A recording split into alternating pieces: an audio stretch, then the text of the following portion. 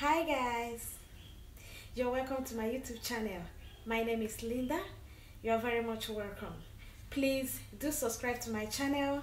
Remember to comment, like and share this video if you found this video very interesting. If you found this video very educating and informative, do well to like, comment and share this video. Last time we talked about how to develop business idea. And today's episode, today's topic, we are still going to continue. It's a continuation of what we did last time. Don't go away. Stay tuned.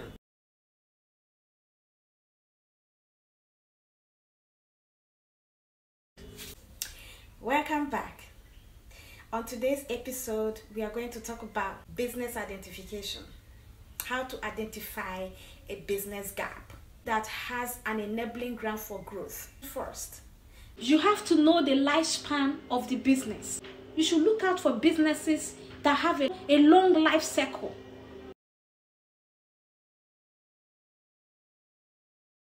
So it will take time before the business starts phasing out.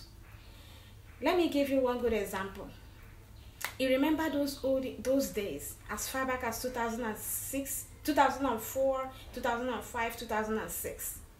That's what we call business center in Nigeria, where you go to a phone booth, pay to a local vendor, and make use of the phone, make use of his or her phone for a phone call. At the end of the day, the vendor will charge you based on how many minutes or how many seconds or how many hours your call was, and that's how they made their business. That time it was a very lucrative business for them. They identified a business gap. That business gap that time was people don't have much phones, but they want to make call. They want to call their relatives. So the business gap there was communication. They have passion for communication. So that's why they saw the gap that, okay, I need to communicate with someone and I don't have a phone and I can't go to Nitel. You know, that time it's only Nitel that was doing it. See how fast people think. You see, it's only Nitel that was handling big phone business. But with time, people start doing it, becomes local and a lucrative business. So people go out there, build a phone booth, and you go there and make your calls. They have a foresight, but it was limited. It was a limited foresight. It phased out with time. You see what I'm talking about? The people that invented this, the people that thought about this, they know that yes, Nitel is the only company in Nigeria that is handling big phone business. If you want to make a call, if you're in Imo State, you have to travel from wherever, even if it's Okigwe, you have to come from Okigwe to Owerri and go to Nitel office and make a call. But when people see this gap, they saw the communication gap and they decide to use their phones. They went there. That time I think they're selling SIM cards at 5,000, at 7,000. Phone was about 100 and something and so on. So they used their, and that time it was Nokia 3310. Nokia 3310 and then Samsung ROX whatever. I can't remember the name again. You know. So people were using it for communication. So it was a lucrative business as at that time.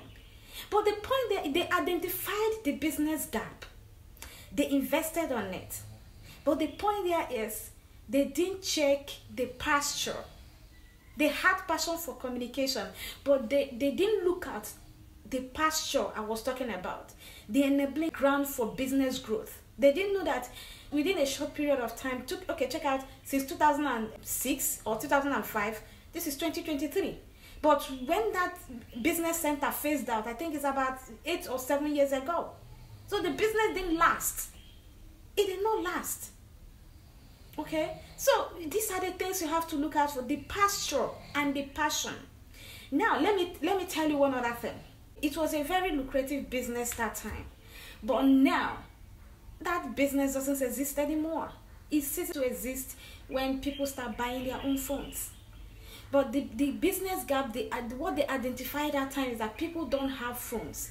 Not that people don't have, but majority of Nigerians don't have phones. But they have relatives that they can reach out to. So that time you can see someone in Adamawa and they wants to talk to someone in Imo State, and they will schedule a time. Okay, by 5 o'clock I will be in so and so business center. Call me by 5. And by that 5 o'clock, you go and use that person's phone number. It will stand at the phone booth, and the other person in Abeokuta will now call and they will communicate. It's no longer existing. This is what I'm talking about. The people that identify that business gap, they see the enabling ground for growth. Please remember to share, remember to like, remember to comment on the video. Remember, this is an interactive channel. We'll keep on interacting with each other. Interact with me. You understand what I'm saying? So remember to share, remember to like, remember to comment on this video if you found it very informative and interesting. Once more, remember to subscribe to my channel for more episodes on this. We are still on how to develop a business idea and various steps you have to take to set up that successful business. Please remember to come back here next time for more episodes. Thank you for watching. Bye.